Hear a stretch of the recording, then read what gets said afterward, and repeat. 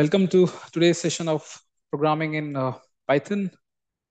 In the preceding classes, we have learned functions, modules, decision making, and loops, and many other basic concepts. And today's session shall be focusing on classes and object. In the classes and object, it is just a style of programming. Just like you have a concept of function, whose use more efficient and uh, more readable. The same way, even the use of classes and objects. So the broadly, this classes and object is termed under the object-oriented programming, which is also called as OOP. Okay, it is nothing but object-oriented programming. As you can see, as the name suggests, it's a object oriented. So it's kind of a style, or you can say, the approach towards programming is mostly as an object. Now you must be wondering what an object is. Then I would say, uh, correlating with the everyday examples, like a car. So car is kind of a concept, or electrical architecture, or a good engineering, isn't it? However, when it comes to BMW car, or a Jaguar car, or a Land Rover car, or a Maruti Suzuki or Toyota, you take any model of those, you can term them although all of them are a car, but when you consider each of them, the individual specific cars, then they could be termed as objects or the instances. Okay, or you can say they are the examples, isn't it? It's a car which you can say a blueprint. Okay, you can say a blueprint, or you can say template. Okay, because if you have the technology or the methodology or the ways to build a car, you can build any kind of car. You can, you all the changes that you have to do. The only thing that is going to differ, whether it's a color of the car, you make a blue car or a red car, or whether you put the engine at the in the front or the back, or whether the car has the sunroof or it doesn't have a sunroof. All these are configurations, all these are attributes of different cars which could be different, but at the core, all the car are same. They are built using the same technology, or the same blueprint, or you can say same template, right? Exactly. So correlating it with this particular real life example, if I were to tell you what an object in the object oriented programming is, and what a class is an object is, then I would say the car can be termed as a class, and object, and then I can say, say Jaguar F-Pace can be termed as one object. I can say Tata, I can say maybe Tata, Nexon, XMS. Now this is one specific model, isn't it? It can be termed as another object, object two. Okay, and then I can say maybe um, mm, Land Rover L663. Okay, maybe this can be termed as, oh, I'm sorry, this is not object 24, it is object 2, and this is object 3. All right.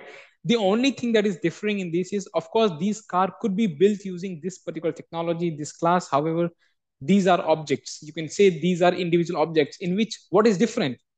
The brand is different. The could be the color, could be the different, could be the model year, could be the different, could be the country in which they are manufactured, it could be different, right? So that's what all the concept of classes and object is. Okay. If I were to make you visualize in a more better way, then what I would do is, let me create a template here. For example, suppose this is a word template, or you can say this is a one form, a form, perhaps a banking form which you need to fill. Okay, this is one empty form which has many fields to be filled, right? This has many fields to be filled. If I give this form to a person A, he is going to fill this up. Okay, so when you fill this up, when you fill this form up, what's going to happen is the name which is filled in this form is going to be different. The parental name is going to be different. The date of birth is going to be different. The address is going to be different. In a similar way, when this same form is filled by another person, it's going to be different form. And the person, third person, again, it's going to be a different form. But this, at the core, all these forms which you see here, how they have the same basic template. They have the same basic template which is here. So you can say that this is class, okay? This is class, and these are objects, okay? You can say this is object 1, this is object 2, and this is object 3.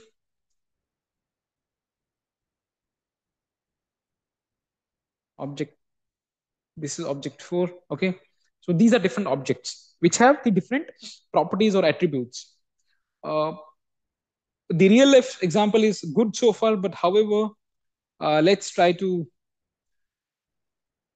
correlate this with now the programming concept. Now let's try to see how do we develop a class in program, how do we develop an object in program, and how do we use it in the programming context, okay? Just like, and before I start onto that, let me tell you that in this object oriented programming, uh, before we develop objects, all this while you had been developing the data types, right? You must be developing 5 here, data is 5, or maybe I can say data 2 as list, right? This was also a way to create a list. I'm sure you have learned this way to create a list, but you can also create a list like this. If this is an initializing an empty list, then this is also a way to initialize an empty list. If not list, you can also initialize a empty string like this, and the other way to initialize the empty string is like this, like this. All right. uh, Now you must be wondering, after creating an empty string like this, or after creating a list the other way, how do we have the methods like these, data dot replace? You remember we used to if I were to replace a content in a string, I would use this method. If I have to count any certain characters, I would use this, correct? Let me tell you that in Python, all these data types, they're not data types. Effectively, they are objects, okay? They are objects which are being created by the class str, class string. And when it is, uh, when we were creating a list, when we were initializing and creating a list, we are actually creating an object, okay? We are creating an object from a blueprint or from a template, right? uh, if it is not clear to you, or if it is confusing, don't worry. Let's first learn the object oriented programming. Let's first learn how do we create classes, how do we create object, and then it would all make sense to you what I'm talking about. What is this str and what is this list? All right. Okay. Let's first see how do we create a class, and then we are going to see how are we going to create an object from the class. But before we create a class, let me quickly revise how do we create a function. I'm sure you would write a function starting with the keyword def. Def means define, and you would write maybe function name, right? And then followed by colon, and then the body, whatever is contained in a body. Just like this, and just like any other concept in Python, like you would start a while loop like this, and you would put condition and then body.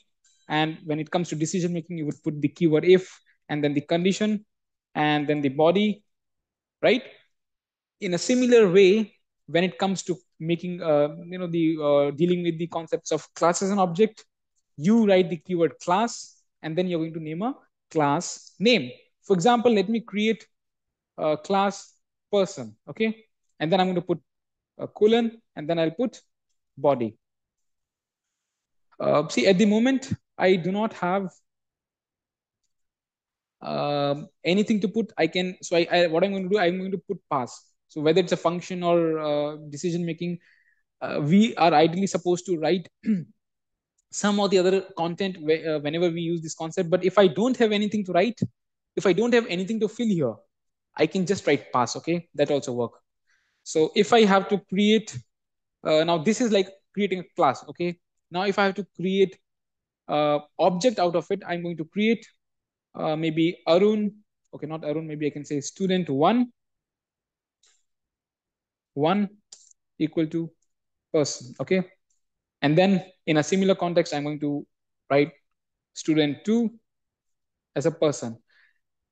Now the other easy way to understand what a class and object is, then it is wise on our part to to consider that not all the data are simple as 5 or 10 or 15, and not all the data are just limited to some alphabets or numerical data.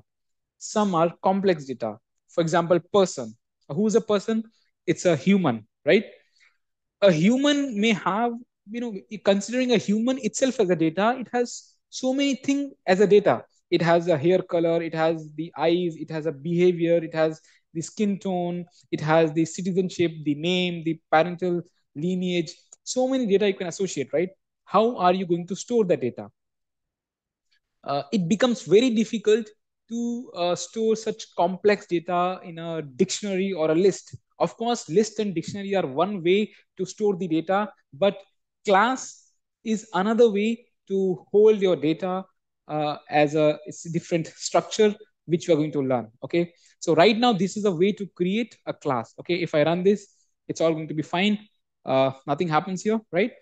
Now what I'm going to write here I'm going to write uh, maybe genome as mammal. Okay, so this is like a template or a blueprint in which I am defining one attribute as genome equals to mammal. That means this is one attribute. This is, you can say, it's a global attribute which gets passed on to every student that is being created. So when I'm saying person and when I'm putting this parenthesis, it looks like a function call, but here person is not a function, person is a class. And here what's happening is it's the initialization of a it's an instantiation of a class. Okay, what is instantiation? It's like an instance is being created, or an example is being created, yeah, or an object is being created. So the the moment you instantiate, Python immediately jumps to this class and it creates one person, and it to that person it associates that the genome is going to be mammal, and that is student 1. When it comes to student 2, another example or another instance of that person is going to be created. Okay, so now here if I print here, say student 1 dot genome, remember this is how we access the attribute. Okay, and if I print this, you are going to see that it says mammal, right? And in a similar way, if I print student 2 dot genome, and if I run this, you will see mammal, right? So they are not same. They are two different individual persons. Student 1 is different, student 2 is different, and however, they both are being created by this same architecture or the same template, right? Since this is a common attribute, and that is why both of the students, when you try to access their genome attribute, both of them are printing mammal.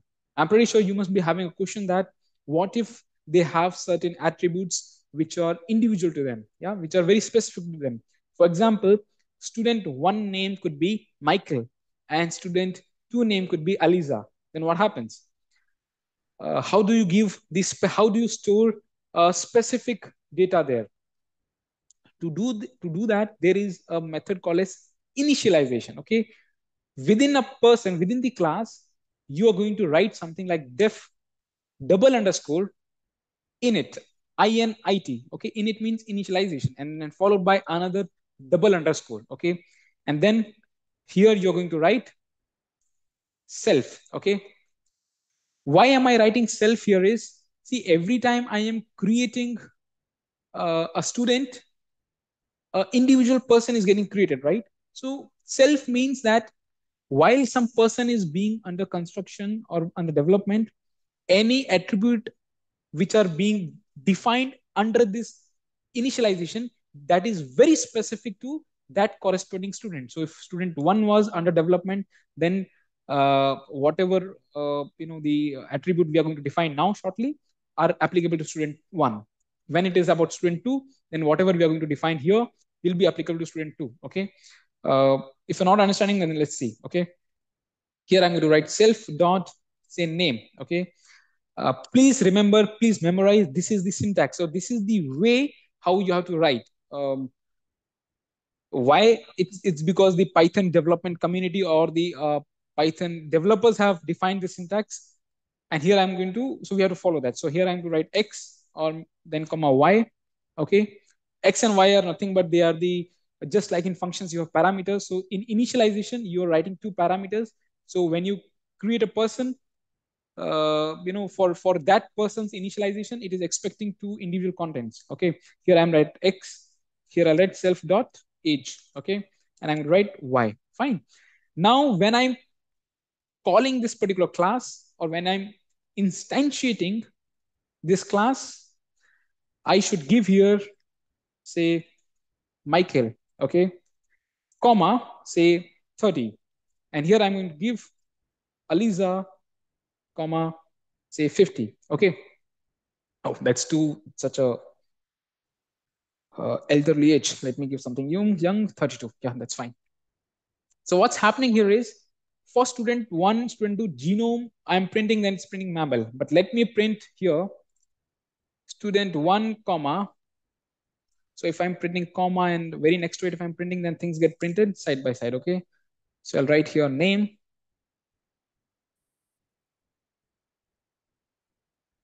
And here I'm going to write, oh,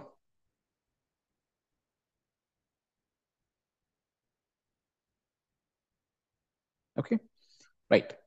If I run this, you will see that it says mammal Michael 30 and mammal Aliza 32. So what happened is, something which you are defining at the global level, that gets passed on to as a common thing or a common attribute to both of them. Okay, both the students. However, anything that I'm writing in this structure in it, okay, what happens is, so when Python comes at this, so what's happening is you're instantiating person, yeah, and you're making a student one. So when you instantiate person, you are providing two data within parentheses, that is Michael and 30. So what happens is Python comes here and uh, to the student one, it is going to give this common attribute, that is mammal into genome. And when it comes to initialization, that means it is initializing only student one. Okay, it is initializing only student one with this data. So Michael comes into X and 30 is coming into Y, and self dot name is stored as Michael and self dot age is stored as Y. And that is why when I'm writing accessing here, so to access a objects attribute. So student one is an object, right? Student two is an object. So when I'm accessing student one's name and when I'm accessing student one's age, it is unique, a unique which was initialized here, right? And in a similar way, when student two was being built, Aliza was stored into name and 32 was stored into age, right? So that is why when I'm printing this, I'm getting Michael, a mammal Michael 30 and mammal Aliza 32. Yeah, this is how. So this is how you define a class, and using that class, you can build as many objects as you want. So this was a very basic structure how you create an object using a class. So that is all about it. In the next class, we are going to look further into classes, concepts, and the object concepts, and what all you can do the further concepts like inheritance. Okay. However, this being the basic concepts of creating, defining, and the classes, and how to create object using this class, right?